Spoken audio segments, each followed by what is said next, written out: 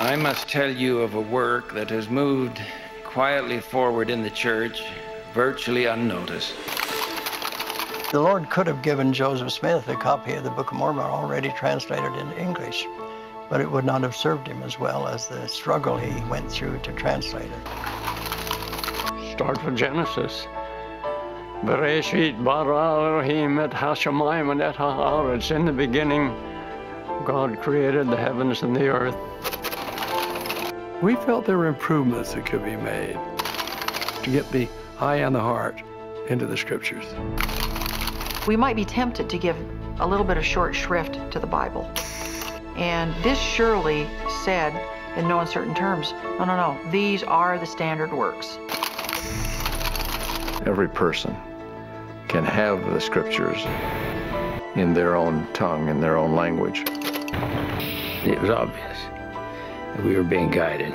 The product itself is a testimony of that. Truly, this is that promised day when every man might speak in the name of God the Lord, even the Savior of the world.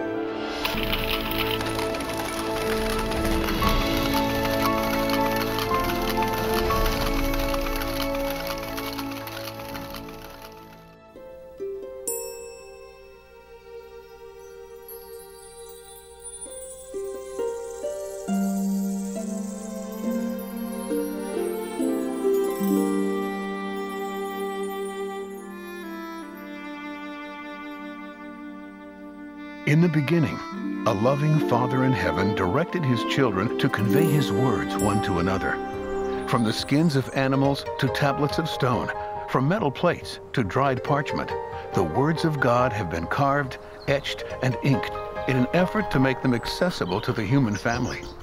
But the arduous task of copying this information by hand often left the vast majority of God's children dependent upon a select few to read, to interpret, and to expound. However, in the middle of the 15th century, Johannes Gutenberg's printing press ushered in a new era of accessibility to the Word of God. Although Gutenberg's first printed volume was the Latin Bible, to make the Bible accessible in other languages required heroic efforts and cost many lives. For instance, William Tyndale held off heretical fires long enough to give the New Testament, and much of the Old, an eloquent English tongue. Additional versions by other translators followed. By the early 17th century, in an effort to end theological conflicts, King James of England authorized a new version of the Bible. His appointed scholars published this version in 1611, based primarily upon Tyndale's efforts. Soon, Bibles were being carried by immigrants sailing to America, thus tethering their families to God. One such Bible ended up in the home of young Joseph Smith, Jr. As he thoughtfully studied pages from his family's Bible, a promise from the Apostle James touched his heart. If any of you lack wisdom, let him ask of God. Acting with faith, he humbly asked for and received a glimpse of eternity. Joseph became instrumental in making additional scriptures available that, in conjunction with the King James Bible, would become the doctrinal cornerstones of the Church of Jesus Christ of Latter-day Saints. However, the Word of God was still limited to a copy or two per household. In 1971, several forces converged to bring an LDS edition of the King James Bible into serious consideration. One such force was a new focus of the adult curriculum on the 4 standard works. Additionally, the primary, Sunday school, seminary, and missionary programs drew upon multiple King James Bibles as integral parts of their respective curricula. They were using different Bibles for the kids in primary, and then when they went to seminary, they had a different Bible. And when they got into the adult area, they had a different Bible. So there was 3 different Bibles they were using. To help church leaders decide which Bible could be used by all, a Bible survey was initiated within the General Library Committee. We gathered up all the Bibles we could find, and we Xeroxed aspects of each of these Bibles and had people select, well, I like that margin width. Well, I like a concordance. Well, we ought to have maps. I think our cross-referencing in this Bible is the best, and so on. And the intent was to find a Bible that best matched what people said they wanted. We got the results back, and we tried to match it up as best we could with the existing Bibles, and there was not a very good match. I took it to Dan Ludlow, the director of Church Correlation, and then after careful thought, he made a recommendation to the brethren that perhaps the time had come when the church ought to produce its own LDS edition of the King James Bible. An LDS Bible would not only help the saints better appreciate this book of Scripture, but it would give them a greater understanding of the unity of God's words across geographic and generational boundaries. There was a determination to encourage our people to study the Scripture, not just read, but to study. And in that way, the most important thing was that they could cross-reference from the Bible to the New Testament, Old Testament, Doctrine and Covenants, Pearl of Great Price, Book of Mormon. And it came from curriculum, from other places, from the missionaries, that we needed to become more scripturally literate. And then there were some improvements we felt that could be made in the chapter headings and in the introduction to each chapter to grab the reader. The decision was made by the First Presidency in 1972 to proceed with an LDS edition of the King James Version of the Bible.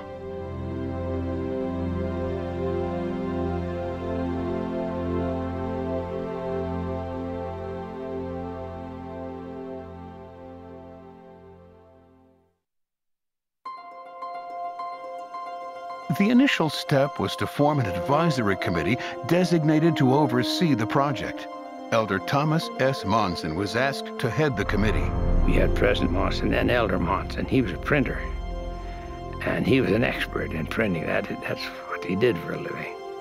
So he had that pattern. Bruce McConkie was the expert on the doctrine, and I was somewhere in between them on the. My concern was to have them printed in such a way that the ordinary man could afford them and could handle them.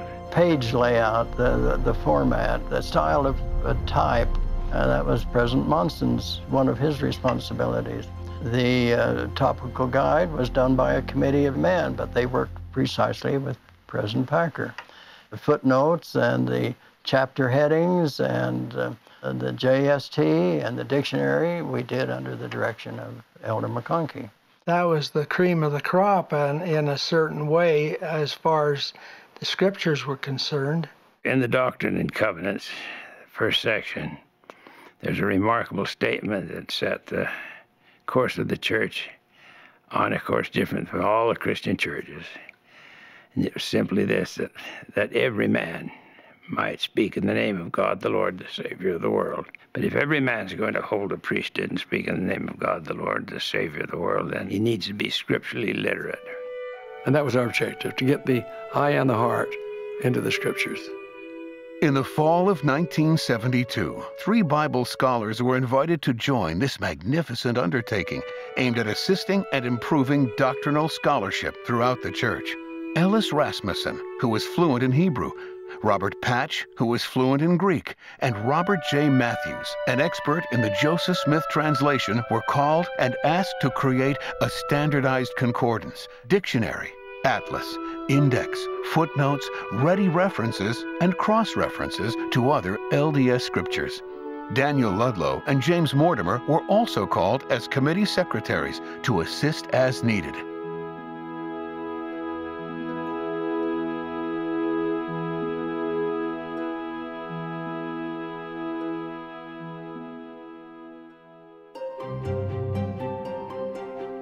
With the necessary committee members in place, work began in early 1973. The thing we needed most was a method whereby they're cross-referenced. And then you can take a subject and you can find immediately what you look for in the Bible or the Doctrine and Covenants or the Book of Mormon, right in those 3 little columns at the bottom. You can study the subject in depth without fanning through an awful lot of sheets. The first area of concentration was to compile an extensive list of cross-references. With nearly 1,500 pages and over 24,000 verses, they soon realized that they could not complete this undertaking alone. in the fall of 1973, approval was given for BYU stakes to call returned missionaries to help research these references. We needed to point out some of the potential there and then get them to read and make notes that could be included as explanatory notes here and there. We give 8 or 10 pages to one of our workers and say, all right, now we'd like you to go through and check every footnote, see that they're correct and suitable for our purpose now. And if you have a better one added, those that are useless, just mark out. This process helped eliminate many erroneous references. However, it also added far more than were discarded. They discovered that on some topics, they had long lists of scriptures, and that if they were to include those in the printed text, why, there'd be only 2 or 3 verses per page, and the rest would be scriptural references. And so they began to develop what was called a subject index, thinking that for very key items, they could place all of those references in this so-called index, and in the footnote simply refer people to it. Another space-saving innovation was accomplished by adopting a new 3-column footnote section along the bottom of each page. Because most references only require 1/3 of a line or less, this accommodation resulted in the least possible white space per printed page. References, however, were not the only helps in these footnotes. Alternate words were added with an IE designation when an archaic word appeared in the Bible text. References to the subject index, or what became the topical guide, were added after a TG designation. References to the Bible dictionary were referenced as BD. Alternate translations of difficult Greek or Hebrew words were referenced as GR or HEB. By far most important is the spirit. But the Hebrew and the Greek sometimes do help. To have all of those notes at the bottom of the page, all the Heb and Gur, and the IE and BD and TG and JST, all those abbreviations. The whole purpose of this project, of course, is to help the saints understand the Bible, and we need that. That's our great connection with hundreds of millions of Christians and millions of Jews around the world. Another innovation was a unique approach to footnote numbering. The common practice was to number footnotes by chapter, beginning with the letter A and going through to the letter Z, and then repeating the alphabet, starting with AA and so on. Now that works fine for most Bibles of the world, but in the LDS Bible, when you get to some chapters of Isaiah, you have many, dozens of footnotes in one chapter. And so we had AA footnotes and BB footnotes. The designers were concerned that the repeated call-out letters were making the page appear unattractive. They suggested a cleaner page might be accomplished by removing many, if not all, of the footnotes, but this would defeat much of the purpose of the publication. Ellis Rasmussen and Jim Mortimer continued to make it a matter of prayer as they made their final visit to the press. Then the idea came to make the footnotes verse-centric instead of chapter-centric and start the numbering over with each verse. Although this had never before been attempted in Bible publications, the decision felt right, and the change was quickly implemented. Once back in Utah, however, they had to report their unauthorized change to the apostles on the Scripture Committee in an emergency meeting. I was watching every twitch of President Monson's jaw and so on as to what he was going to say. But before he had a chance to respond, Elder McConkie spoke, and he said 6 words: pure inspiration. Pure inspiration. Pure inspiration. And that's how I feel about that whole project. Pure inspiration. All those footnotes do is point you in the right direction, but they do point you in the right direction of a way to start to think about that particular verse and then to go, of course, deeper and deeper on your own study. Despite these innovations, footnote space still remained a premium. However, some explanations just required more space than others. If the part we wanted to include was longer than it would take 8 lines, it would be placed in the back in the appendix. I had a student once at the Institute after the New Scriptures came out who said, you know, I've started to read in the Old Testament right from the very beginning. And after a number of months, I said, how far are you? And he said, oh, I'm only in chapter 6. I said, what's taking you so long? He said, I'm looking up all the scriptures, and it's a wonderful experience.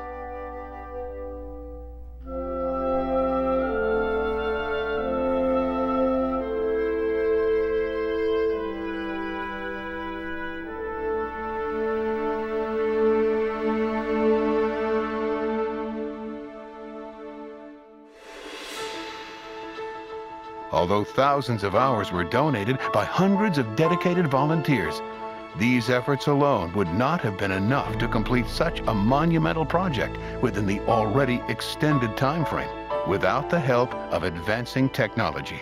We would record in longhand the footnotes we wanted to use on 5x7 cards, and we're storing them in a shoebox.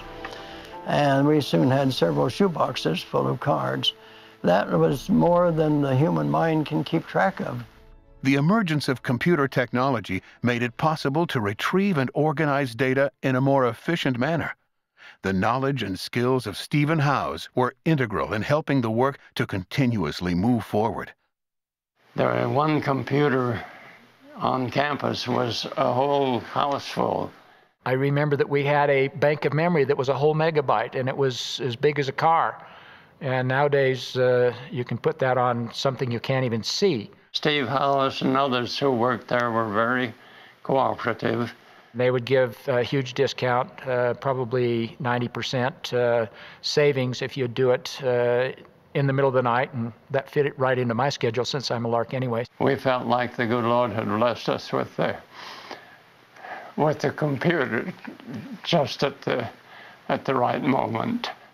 The computer proved to be a godsend in providing organization to the great quantity of information contained within the new publication.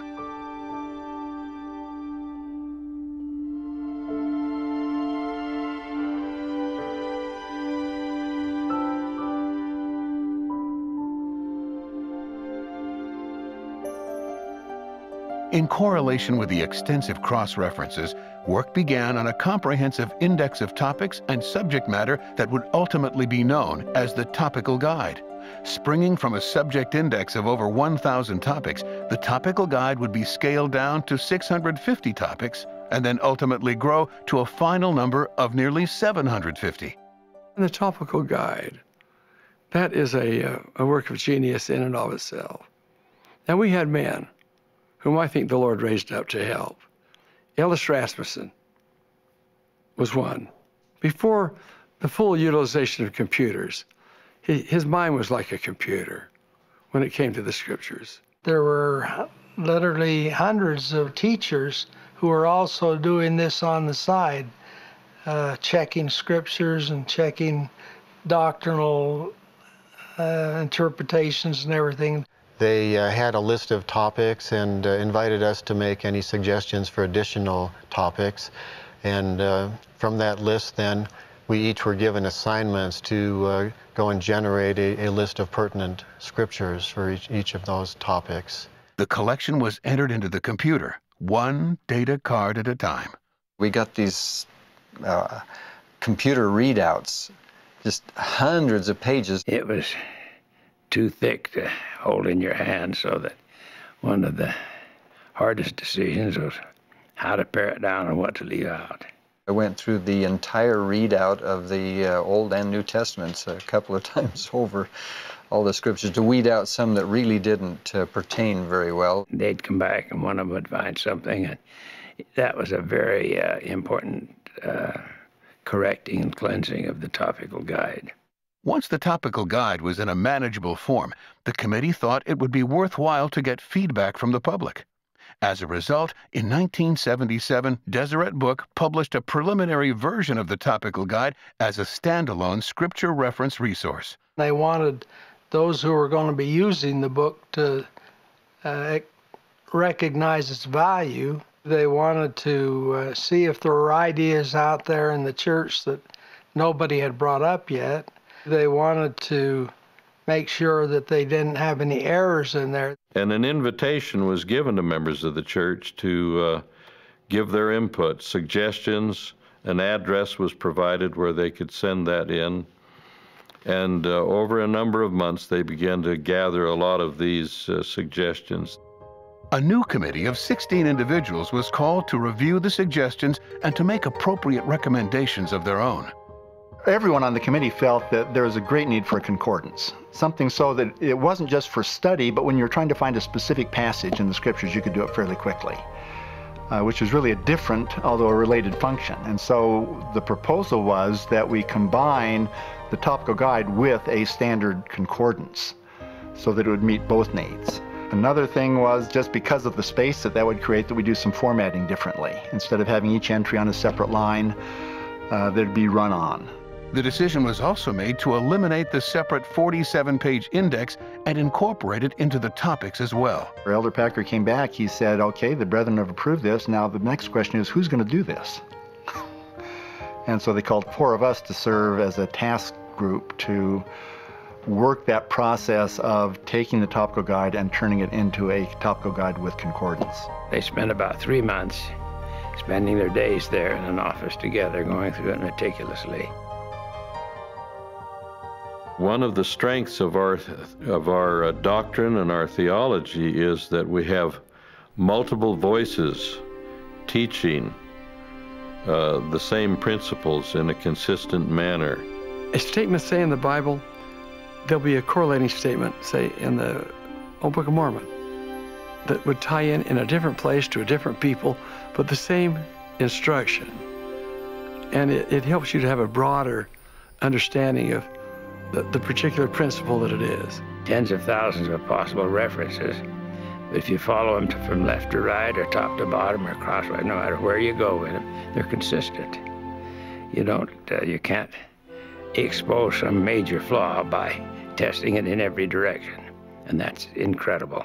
I believe you study the scripture by subject as well as by chapter, by subject. And that was what the topical guide will do for you. It'll make every sermon broader.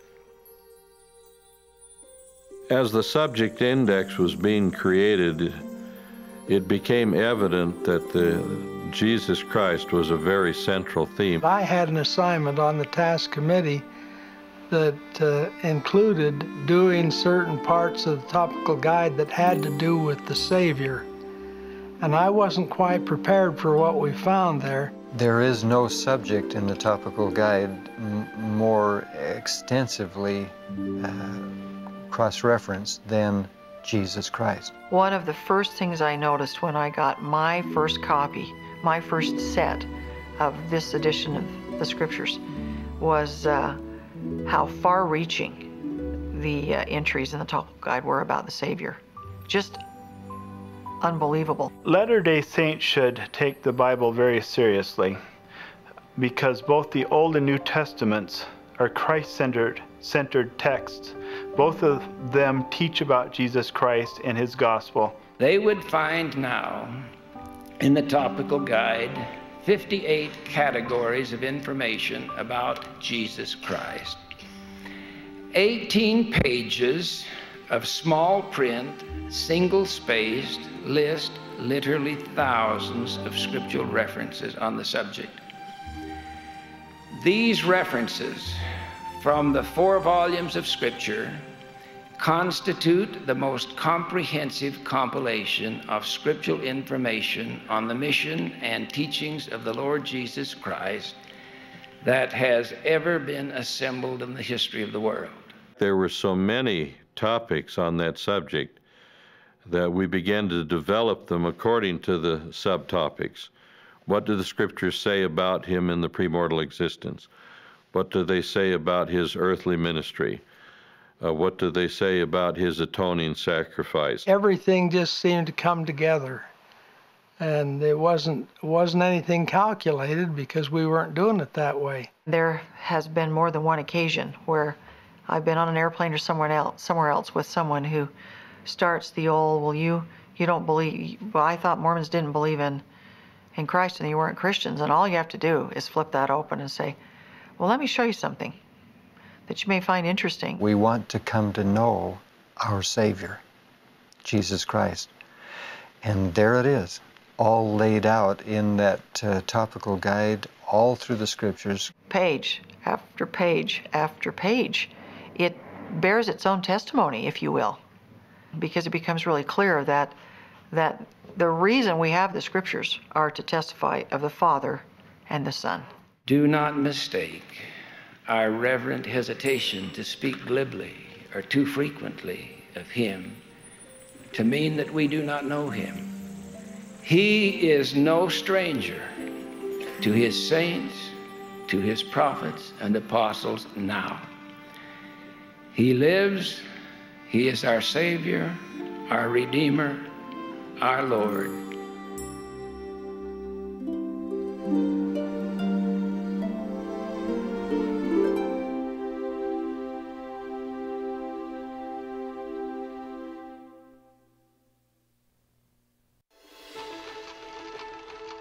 The basis of the LDS edition Bible dictionary was the one being used in the missionary edition of the King James Bible, published by Cambridge University Press. Originally prepared by Protestant scholars, the Bible dictionary within the new LDS edition would need to be broadened and revised to include many select LDS definitions and terms. Cambridge had a fairly good Bible dictionary with many things that had to be changed, but they were willing and they gave us permission to use their Bible dictionary and then make whatever amendments we needed to make to it. I went through it day after day after day, removing anything that that we felt was not doctrinally consistent with the restoration of the gospel. For instance, in talking about the fall of Adam in that Cambridge Bible dictionary, they indicated that that was a gross mistake in the plan, that the plan of God went awry. Well, we couldn't settle for that.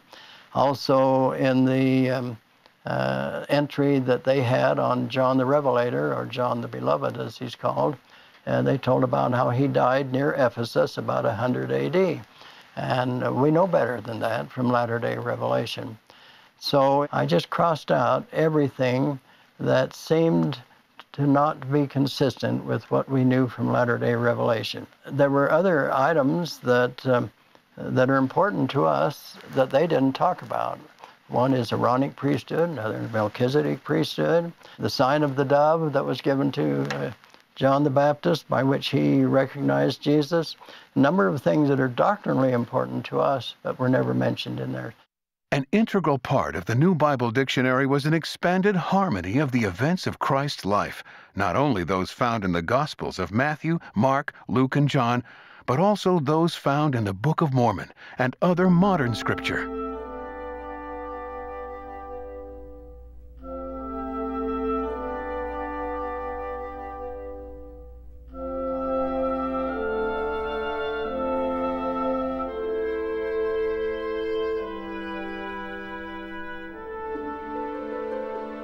Another unique aspect of the LDS edition Bible was the inclusion of portions of Joseph Smith's inspired translation of the King James Bible. Never before had these passages been readily available to church members within the context of their own scriptures. The inspired version, of course, is an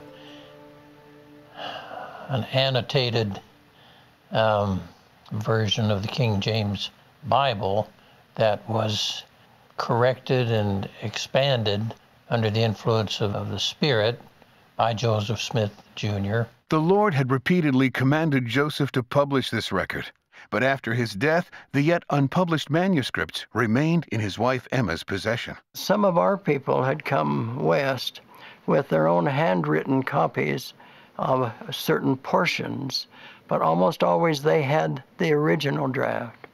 So when the reorganized church published what they called the inspired version, they published it from the finished draft. And so they said the reorganized church has changed it. What they hadn't realized was that the prophet made a first draft and then an edited draft. because of that, there was a certain cloud or stigma resting on the Joseph Smith translation, and so it got very little use in our church. Due to Brother Matthew's extensive research and that of Richard Howard of the Reorganized Church, the manuscript was seen to be true to the prophet's efforts. I was glad that I could be on hand to explore some of that with him, because I particularly valued his thoroughness to detail. Bob Matthews was a fine scholar, and he left no stone unturned to get at the reality that he was trying to research. With Elder Bruce R. McConkey's assistance, approval was obtained from the First Presidency to use portions of Joseph Smith's translation in the New Edition Bible. I made a list of all the references that we wish to use, and it's about 800 passages. And went to Missouri one time just on a regular trip, and showed it to Richard Howard and said, you know, we're making a new edition of the Bible. And yes, I've heard about that, he said. Now, we'd like to use the text of these passages. And he said he would need to take it up with their First Presidency. We were asking for cooperation and permission, as it were. The fellow at Herald House called and said, I've met with our First Presidency, and they have given you permission to use this material, but there will be a fee. The fee that they want is $1. So I took $1 out of my wallet, put it in an envelope, and sent it to them. And we were able to use the Joseph Smith translation material, which has been a great help in many ways. There are many, many members of the church that had never really noticed much of what the prophet Joseph did in his retranslation of some of the passages in the Bible until they were right there.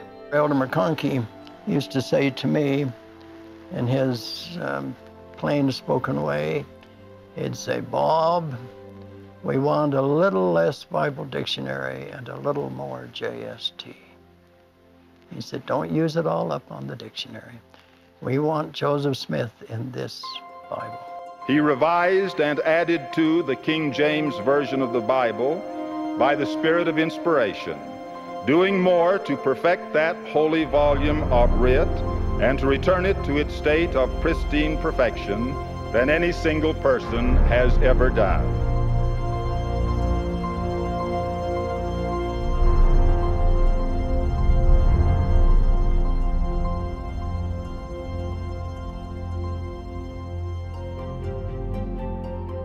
Another important element of the new publication would be informative chapter headings.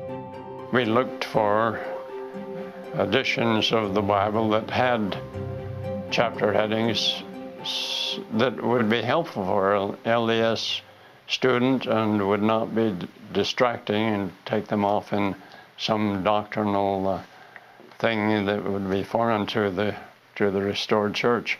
It was something of that sort, explaining those details that one member of the 12 said, oh, Bruce can do that. The master in putting many words into a small space and get readability was Bruce McConkey. And he was brilliant in the way he helped us on the lead-in. What's in this chapter, for example? What's in this section? He was terrific. They constitute a marvelous commentary on what's coming. I won't be vain enough to say that nobody else could do it, but I will say this for sure, nobody else could do it who had not paid the same price to prepare themselves to do it as he did.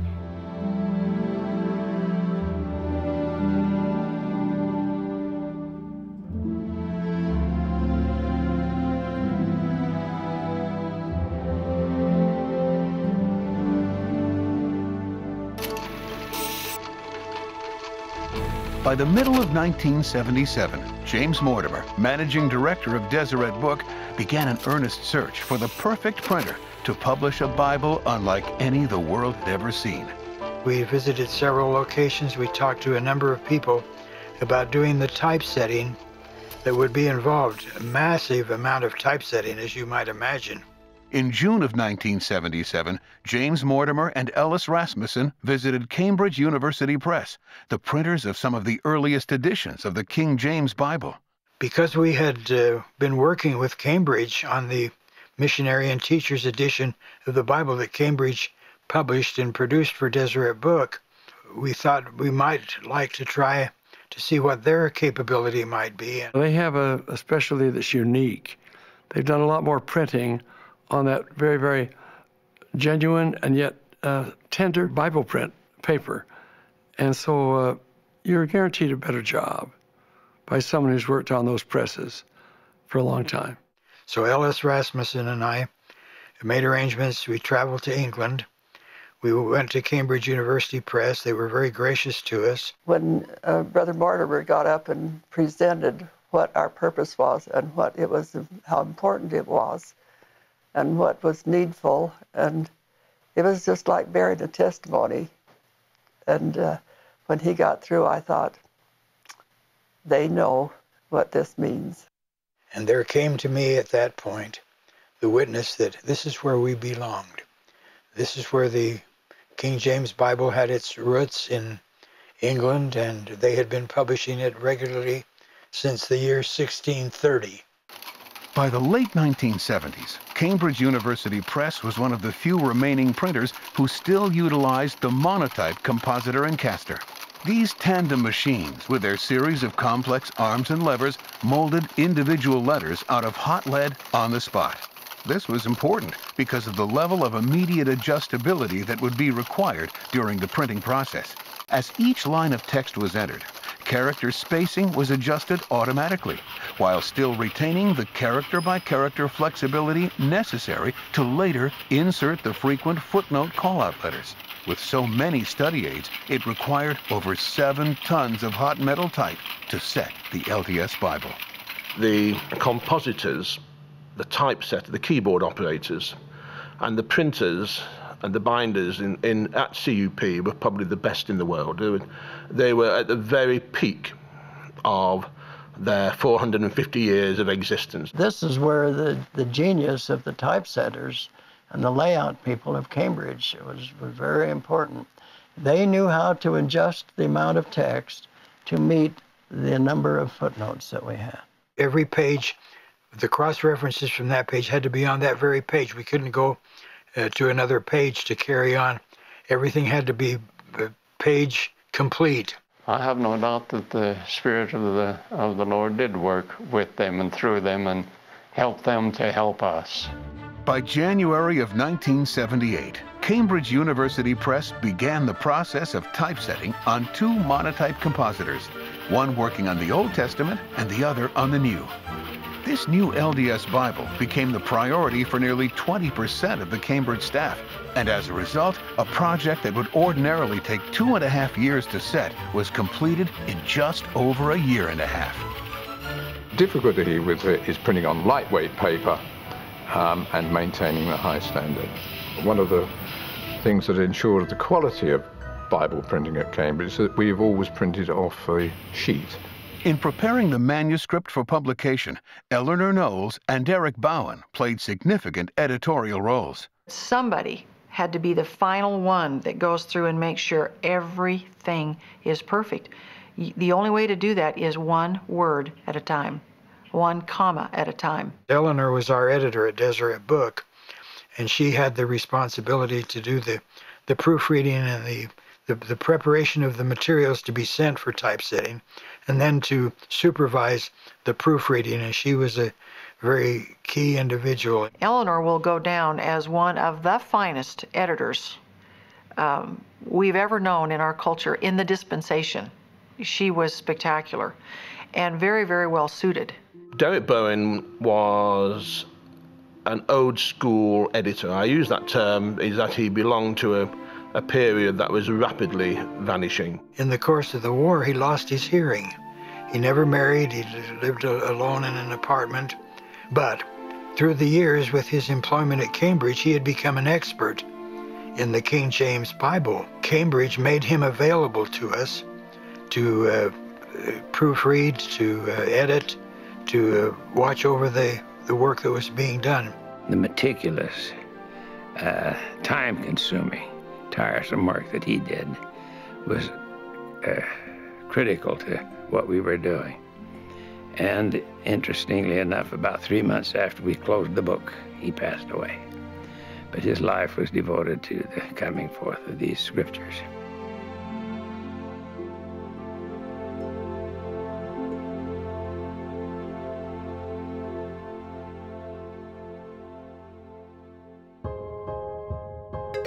By August of 1979, the new LDS edition of the King James Bible was rolling off the presses. The final volume totaled 2,432 pages, which included the text of the Old and New Testaments, chapter headings, cross-references, and footnotes, as well as appendices including a topical guide, Bible dictionary, Joseph Smith translation, gazetteer, and the 24 color maps. After literally hundreds of thousands of hours volunteered by dedicated and faithful individuals, and nearly 7 years from the time the committee first met, a truly remarkable Bible had come to fruition. A Bible that would be joined 2 years later by an equally remarkable triple publication of additional scripture containing the Book of Mormon, the Doctrine and Covenants, and the Pearl of Great Price. The triple was not even thought of at the beginning. But after we were well along with the Bible and saw the improvement in the footnote style, the format as it's laid out on the page, and just the development that took place through the years, it was evident that we needed to have some consistency with all of our scriptures. It really fulfills an Old Testament prophecy that refers to the stick of Joseph and the stick of Judah. Take thee one stick and write upon it for Judah and for the children of Israel his companions. Then take another stick and write upon it for Joseph, the stick of Ephraim, and for all of the house of Israel his companions, and join them one to another into one stick, and they shall become one in thine hand. It was a miracle to the Cambridge people to see how we could take 3 other books of our scripture and they just fit hand in glove with the Old Testament and the New Testament. To fully comprehend the Book of Mormon, we have to understand the Old Testament. To fully comprehend the Old Testament and the New Testament, we have to understand the Book of Mormon. Those Old Testament verses, 2 of them, show 10 footnotes. One of the 10 leads us to the Book of Mormon, another testament of Jesus Christ, where half a world away, Lehi, prophet of Ephraim, wrote, "Wherefore the fruit of thy loins shall write, and the fruit of the loins of Judah shall write. That which shall be written by the fruit of thy loins, and also that which shall be written by the fruit of the loins of Judah, shall grow together." Now, one footnote may seem a flimsy thread to tie the two together, but 5 of the 10 footnotes lead us to headings in the topical guide, where 611 other references broaden our knowledge of this one subject and speak as voices from the dust. They are indeed one in our hands. Ezekiel's prophecy now stands fulfilled.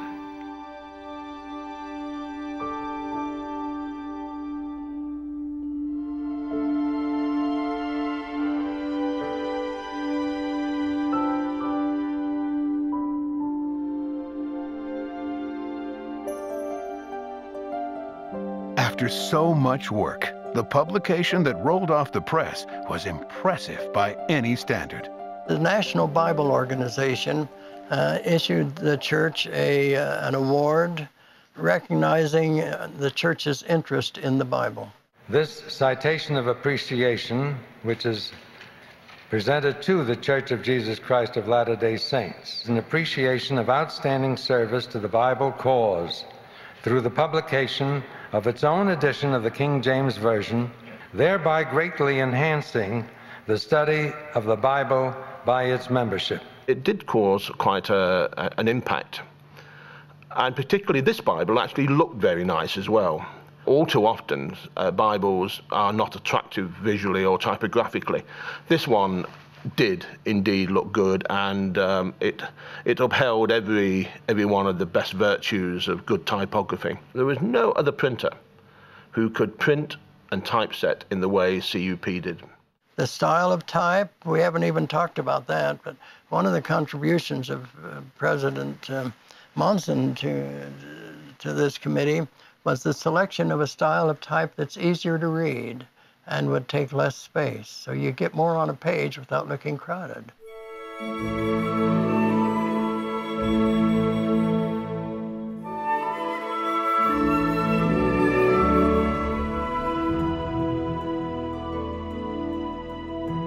Not long after its initial English printing, plans were put into motion to bring this unique Bible and its comprehensive study aids to people of other languages. An assignment was given to see if they could translate the topical guide into Spanish.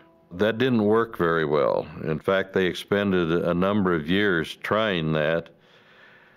The differences of vocabulary and the nuances of the meanings of the words just didn't come across. It is not just a technical undertaking to translate the scriptures. It's important that the spirit be there, that the meaning be there, that the intent of the spirit be reflected in the translation in every language. A separate project was originated for these foreign speakers based on the topical guide, where they would capsulize the key elements by subject. They began the process of consolidating or making a synopsis of taking the 1,200 pages of the topical guide and the Bible dictionary, and then make a synopsis of only 250 pages.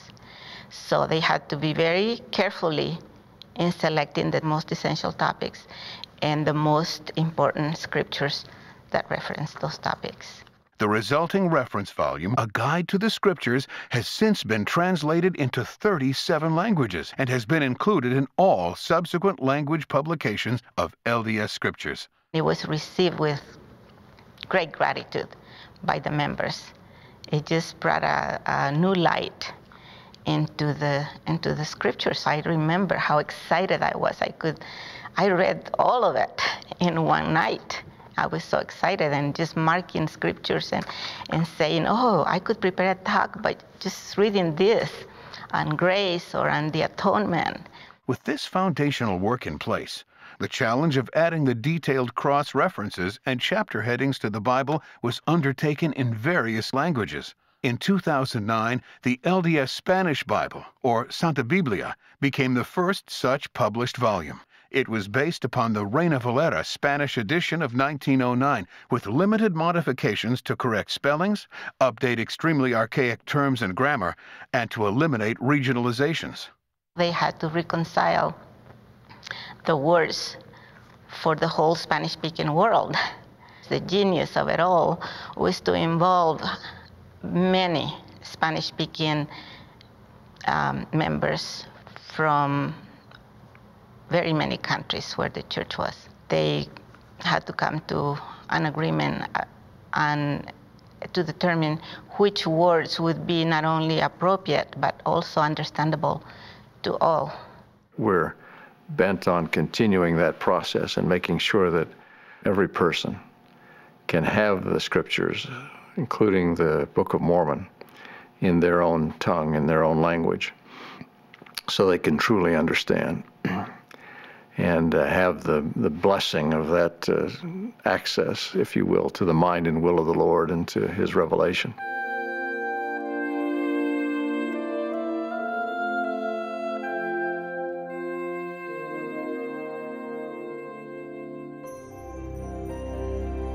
I don't remember having my own scriptures growing up. I don't remember a great deal of scripture study in my home until you got to those new scriptures, and then coinciding, President Kimball says, okay, we now want everyone to have their own scriptures. We want everyone to read at least 15 minutes a day. So my recollection as a youth is that that was a turning point not only in the church, but in my personal life and my family's life, that the scriptures truly became part of our daily life. By using the footnotes and the cross-references, it helps us to see how each testament testifies of Jesus Christ and relates to each other. We can't have a fullness without each of the works of Scripture.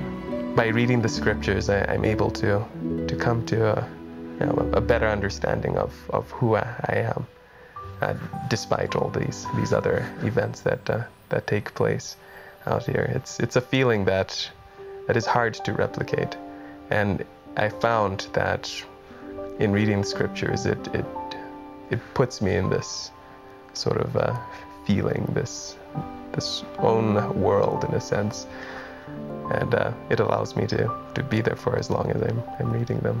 I don't know where I'd be without the Scriptures. The Scriptures are my lifeline.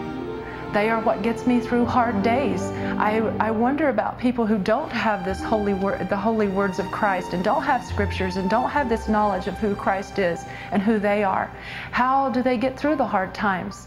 I know they can't get through it with as much peace or as much security as if you have that knowledge and have those Scriptures with you. No matter what goes on around here, in terms of turmoil and economic downturn and the troubles of day-to-day life, the Scriptures bring a peace that, in the end, and all of these prophets over time have testified that in the end, the Savior and His kingdom and those that follow Him and take upon His name will prevail.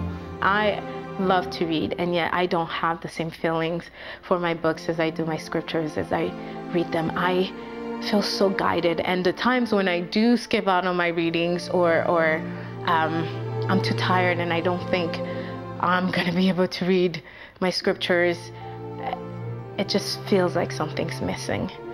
I believe we have a stronger generation than we've had ever before, in large measure because they've had ready and constant access to the Scriptures. More people have studied the Scripture, more people have carried the Scriptures, and more people have been taught the Scriptures and understand the Scriptures as a result of the work we're talking about. Regular personal Scripture study strengthens faith and testimony, because you get to know God, understand the doctrine, receive revelation, and feel the desire to be more obedient to the commandments. We have a greater need than people at any other time in the world's history to have that constant and immediate access to the Scriptures. To have the chance to have a copy, to carry it with you, to have access at will. This is really the first time in the history of the world that we've been able to turn to them instantly at our convenience at any moment and carry a copy with us. This is the day of which Joseph Smith said, God hath not revealed anything to Joseph, but what he will make known unto the 12. And even the least saint may know all things as fast as he is able to bear them. Nephi saw in vision the work of the latter days when he wrote, And blessed are they who shall seek to bring forth my Zion at that day, for they shall have the gift and the power of the Holy Ghost. And whoso shall publish peace, yea, great tidings of great joy, how beautiful upon the mountains shall they be. Throughout the course of history, there have been many who have sought, struggled, and sacrificed to bring forth truth and the Word of God to all of God's children. Today, under the inspired direction of the prophets and apostles of Jesus Christ, that vision has been realized. These magnificent books of Scripture are before us, woven as threads to create an illuminating tapestry of light and truth.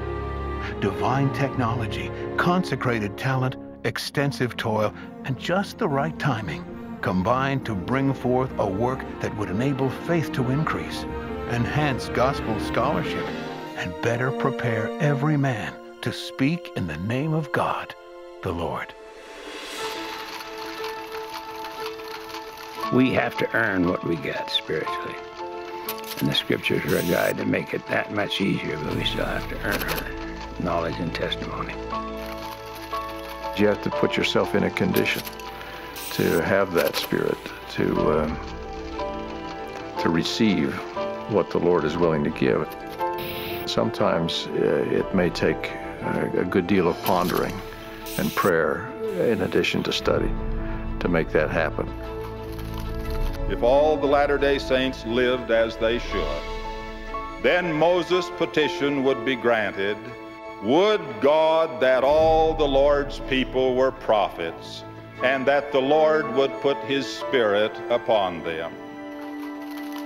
This is the promised day when God shall give unto us knowledge by his Holy Spirit. I bear my own witness that he does speak.